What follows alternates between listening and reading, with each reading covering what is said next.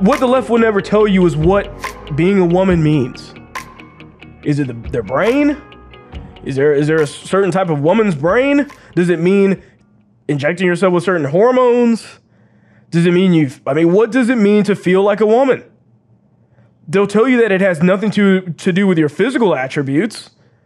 So it must be the brain. Well, then they don't want to do that because they say, well, men and women are both equally different. Equally the same.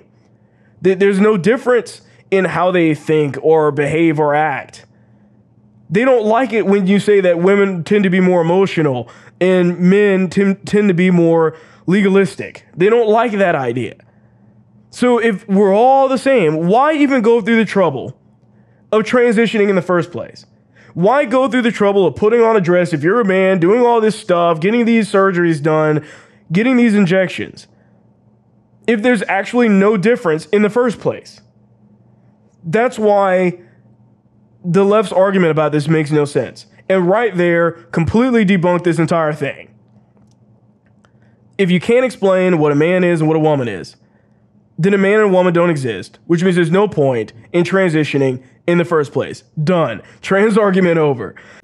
You just watched a clip from The William Hall Show. Please remember to like, share, and subscribe.